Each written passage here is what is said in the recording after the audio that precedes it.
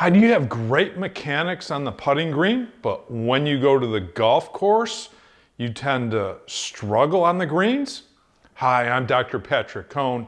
Today in this video, I'm going to talk about why golfers feel that they might be mechanically sound on the putting green, but then go to the golf course and tend to struggle with their putting. You're watching Sessions with Doc.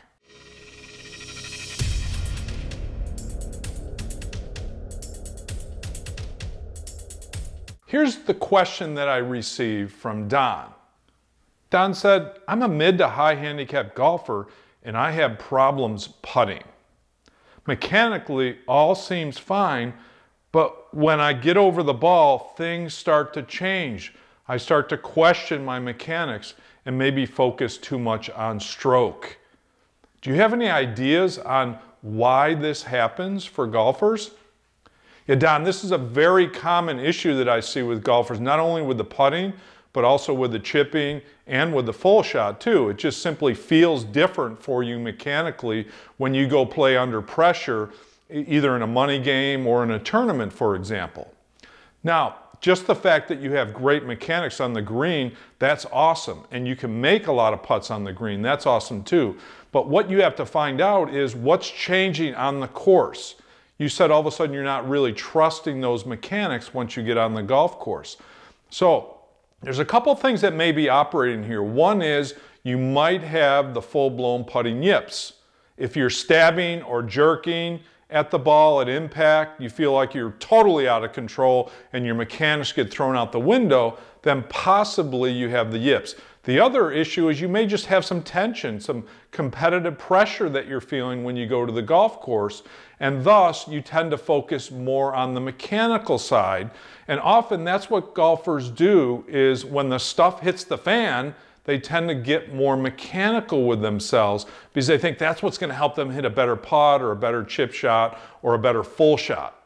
So when you go to the golf course, you have to stop paying so much attention to stroke and to mechanics.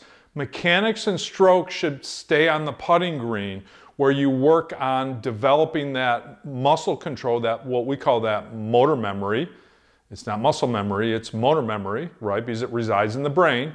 As you work on that motor memory, you develop a motor program for your putter and your putting. When you go to the golf course, you absolutely have to trust what you're doing.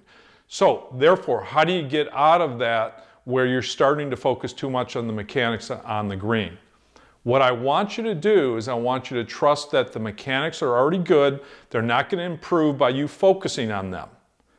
You can focus on good tempo. That would be fine. But what I really want you to do is I want you to focus on the line of the putt, a spot, or a spot on the hole. If you're at 5 feet, for example, maybe you focus on right edge or inside right edge or center cut. And then just try and react and respond. Remember, the stroke has to be a response to the image in your mind. And that image in your mind could be a feeling of what the putt's going to do. It could be the speed at which you want to roll the ball, or it could be a line or a spot. So really, on the course, get more target-oriented or simply more feel-oriented if you're more of what we call a kinesthetic learner and performer. So let go of the mechanics. Certainly don't analyze the stroke, and only focus on just your line or the pace of the putt. And that should really, really help. Thanks for the question. Good luck with your game. Hey, if you want some great tips about how to improve your putting, whether you get tense on the golf course or whether you have the full-blown putting yips, go to my website called puttingyips.com. I talk about the roots of putting yips and also give you some great tips about how to improve your putting. Thanks.